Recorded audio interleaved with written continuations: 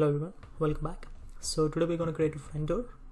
So let me show you the architecture. So this is the one. So here we're going to create a front door, and we'll be creating two different web apps, in which one is in Central US, the other one is in East US. So let's go ahead and create, and we'll be connecting these two with the front end Azure.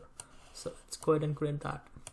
So coming to the tasks that we're going to perform is, the first we're going to create two instances of web apps, and then we're going to create a front door for the application, and then we'll be viewing the front door application in action.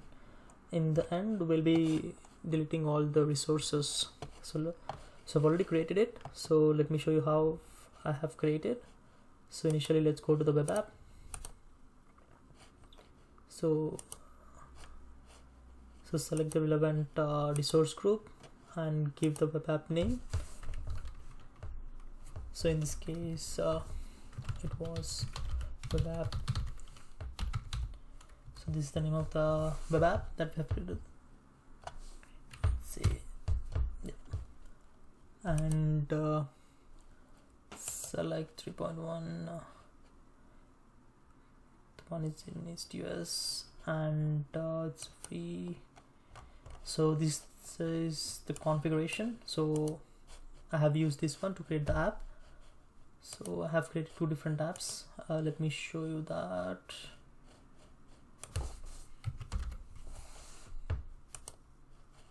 So these are two different apps that I've created using the same configurations that I've shown you.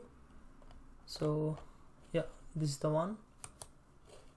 So once these two are completed, let's go ahead and create the front door. So just type front door. So I've already created one. I'll show you how I've created it. So Azure Front Door and quick create. So select these two and continue. So select the appropriate Azure pass and give the resource name group. Select the name. So in this case, the name would be like front door. Yeah. So we have that name, and coming to the endpoint, it's FT endpoint, and let's say 1, and the origin type would be the app service, and the origin host name would be one that we have created. In this case, let's say the second one, and I'll not create any policy right now, so just go ahead and create it. So this is how I have created the front door. So let me go back, select this. So once you create it, you'll be seeing this, and you have to go to the origin groups. So select this. So initially there will be only one app which you have added in the previous stage. So I have to add the other one. So in the previous one I have added I guess the second one. So in this case I'll be adding the first one. So it will be like first web app, and the origin type would be app service. The host name would be so it will be the first one, since in the previous one I have selected the second. So in this case I'll be adding the first one, and just add. However, so once it is done, you can see the first as well as second has been added here, and everything looks good, and you just need to click update. So this is how it is done. So once it is updated, let's go to the overview, and you can see the endpoint hostname here. Copy that,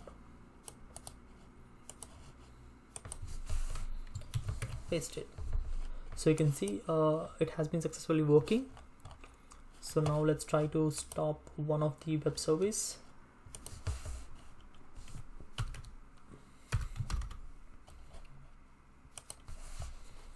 So in this case we have two. Let's try to stop this.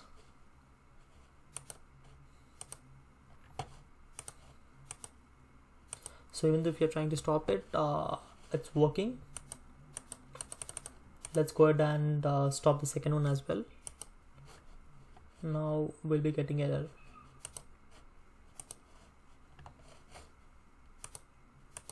So let's refresh this. Now refresh this. You can see the service is unavailable. So this is how you can create the front door.